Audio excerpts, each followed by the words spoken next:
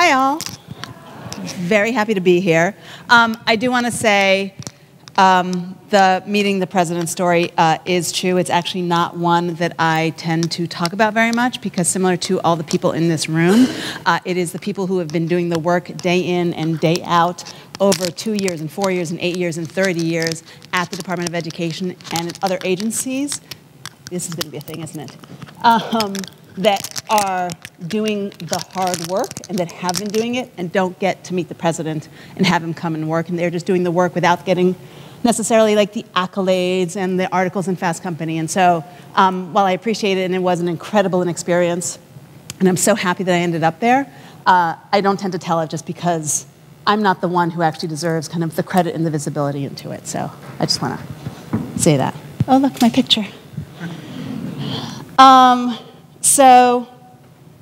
Okay, I understand how this is working. So I'm very, very happy to be here. I want to actually talk to you guys about, I know a little bit about what the program is that you guys are going to be doing over the next couple of days. And I wanted to actually talk a little bit about what we call user-centered design or human-centered design and open data. And I wanted to use a project that I worked on called College Scorecard to really showcase and use it as a case study about what works and what can be successful. The thing that's important to me is that you don't have to be a technologist to make these tools work for you. We talk about user-centered design and development, but in my case, we now talk about user-centered policy and user-centered government. And that same thing can be applied as we talk about the projects and the ways that you guys are thinking about innovating and creating new things. So that was what I wanted to try to talk today about. So my name is Lisa Gelobter. Eric gave you guys a little bit of my background. I am with what we call the U.S. Digital Service. So the U.S. Digital Service was founded in August of 2014. It's new under the president, and it is a group of primarily technologists who come from the private sector. It was founded on the model of the rescue of healthcare.gov, where a small group of folks kind of parachuted in to work with the agencies to see what actually could be done in a short amount of time. And so that was, the idea was to how we could actually use that model across the board at other agencies. Our mission and our mandate is to use digital technologies to improve the way government serves the American people, and not necessarily just at an abstract level, but actually at an individual level. Most of the projects we do are citizen-facing. Excuse me. So we actually select projects by things that are going to have the biggest impact on the largest number of people. So we started out where people were literally dying for want of services. So we started out at healthcare, at the Veterans Administration, and it's not a far leap to know why we are at immigration as well as education, where I'm the lead. So my background, he spoke about it a little bit. The thing that's been interesting to me about this is that I've been working in technology for almost 30 years at the cross of kind of media and technology and where those two live. I've worked on some stuff that most of you have installed on your computers. My products have at this point actually shipped to probably over billions of people. And yet I'm here to say that what I'm doing now, I've never done something so important in my life, and I'm just thrilled to be here. I am not civically oriented. I haven't been traditionally. I'm shocked that I'm standing up here to talk about what government can do, because that is not what my experience has been. So it's been an incredible journey to get here. In particular, I'm grateful to be at the U.S. Department of Education. My experience is a little bit different. It did take me 24 years to graduate from college. I will also say that I am a black woman with a degree in computer science, which apparently makes me a unicorn. But being able to, right, I worked 40 hours a week to put myself through school. I am a Pell Grant recipient. It was a hard journey. But the fact that I was able to get there, and if I could actually help open the doors to higher education to even one more person, I would be grateful for being able to do this job. So I know I'm preaching to the choir here, but so I'm very grateful to be here. Have many of you have heard of College Scorecard? Any of you? Okay, good. This was a project that the president wanted to make happen. I'm just looking at the time to make sure that I go fast enough. But the idea is, in this day and age, a college education is the surest path to the middle class, right? If you are, there's studies that say that if you have a degree from a four-year institution, that it is worth $1 million more over the course of your lifetime.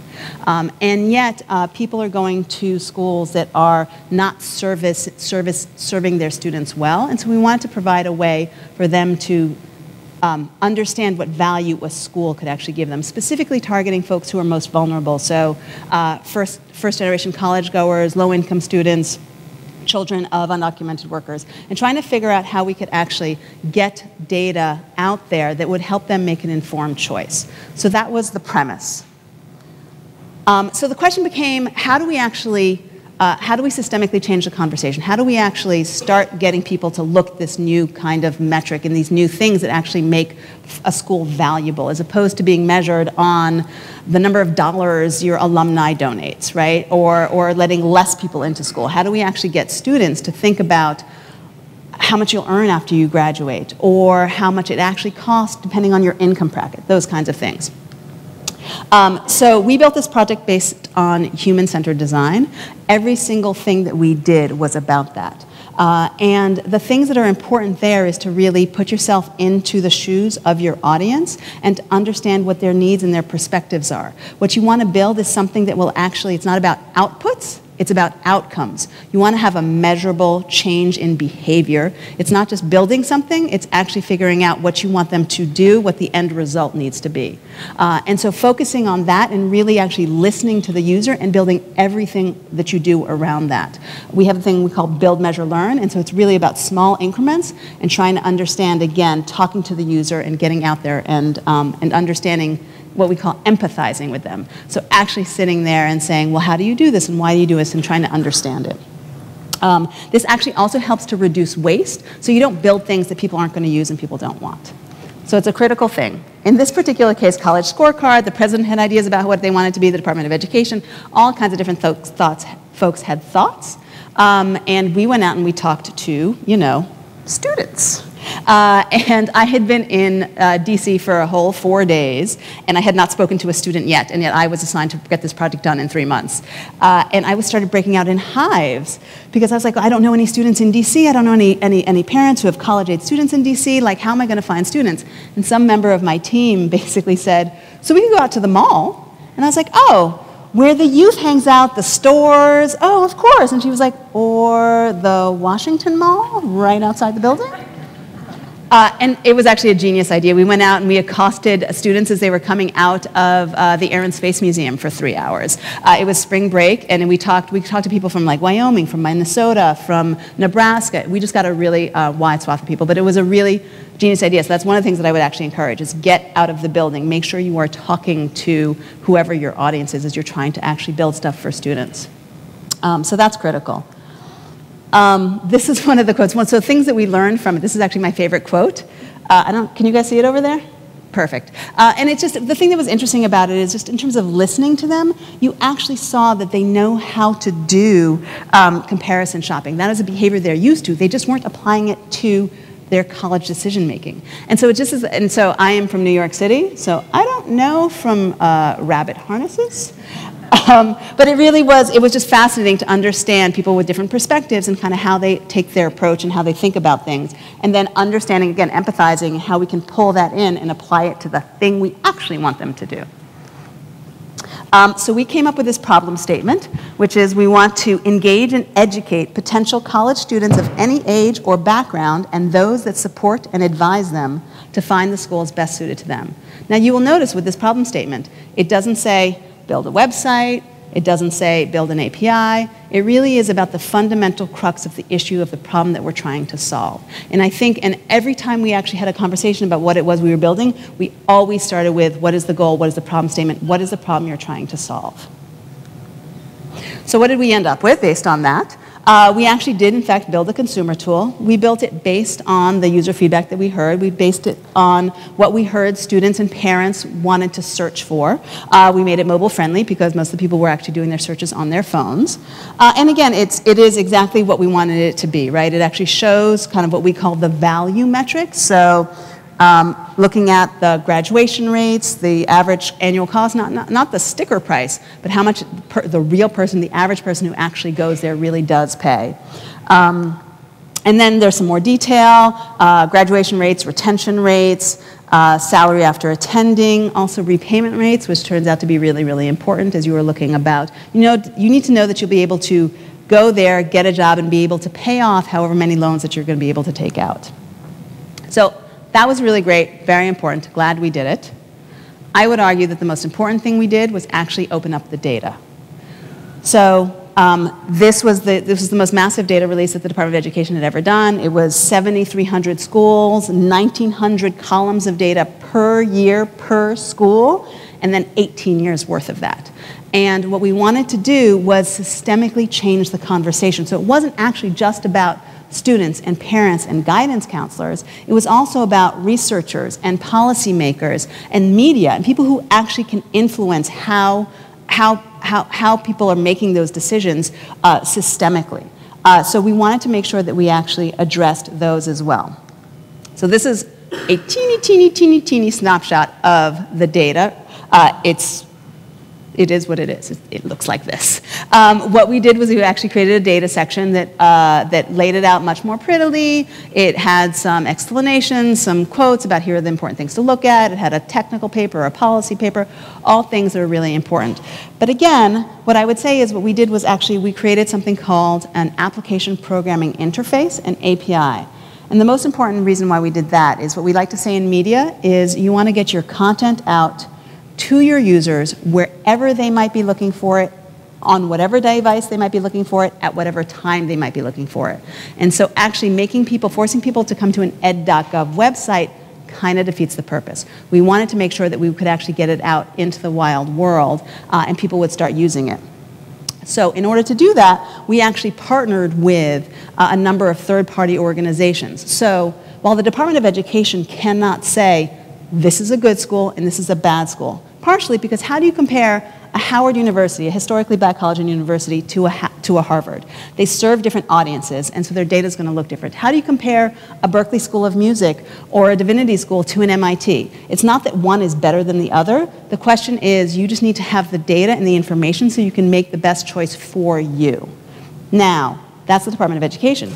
A lot of these third-party organizations actually do work within the communities that they are trying to serve. And so they can say, I know you, poor student who gets free lunch, who's black, whatever it is, can act like these are schools that will work best for you and serve this kind of population well. And so that was one of the things that we wanted to do. We really wanted to amplify the reach of the data. So I'm just going to give you a couple of quick examples.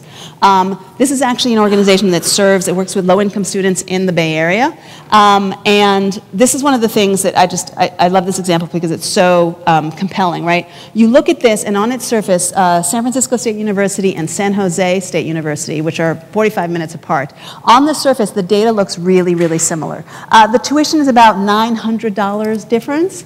But that's about it, right? The socioeconomic makeup is about the same. How long it takes to graduate, the ethnic makeup of the population is about the same. When you start getting into the nitty-gritty of the details, you actually start to see some significant differences. So for low-income students that Scholar Match serves, actually the difference in the tuition is $3,500, not $900. And then also looking at graduation rates, the graduation rates, it takes longer at San Jose State to graduate than it does at San Francisco State. So in this case, when you actually do the math, it ends up costing you $21,000 more. And so this is why you get the data out there, because these folks are targeting the people in the Bay Area who are low-income students, and this makes a huge difference to them. So this is, again, ed.gov can't do this, but these folks can. One other quick example is College Abacus. They actually created a Pell Abacus, a version of this for folks who receive free lunch. And again, really similar experience, which is Middlebury College, if you are of means, costs $63,000 a year. Miami-Dade College costs $11,000. If you are a low-income student, it is actually cheaper for you to go to Middlebury College than it is to go to Miami-Dade or University of Central Florida. And so being able to get that into the hands of people who actually can use it is really, really critical. I also just want to say also about open data, literally when the College Abacus folks presented to us, they thanked us for opening up the data and making it public and accessible to them. Their quote is, "We are inspired by Ed's bravery and commitment." It made a huge, huge difference to be able to say, look, this data is free and accessible, and give it to you in ways that are palatable and consumable, and you can use it And they showed up. They did, by the way, those two projects happened in under 4 weeks in August of last year. Over summer break, they were like, sure, okay, we will just do it. So opening it up, people, it is amazing what you can do with the power of the community. So to wrap up, the two things that I just want you guys to take away from here is user-centered design is critical, whether it's user-centered design for tech, for policy, for government, for education. And you want to actually build for the user always, and it's not just kind of what you think the user thinks, but get out of the building and talk to them and empathize. So it's not, what's the answer to this? It's actually understanding their problems and their particular, where you stand behind them, you watch them do the thing that they were going to do anyway. It's not about bringing your ideas to it, it's actually about listening and understanding what's critical to them. And again, opening up the data, and using the strength and the creativity of the community in order to actually change the market. So these two techniques, I will say, no matter what it is that you're doing, save time, save money, and at the end of the day, they deliver way, way, way better results. And that's it. Thank you.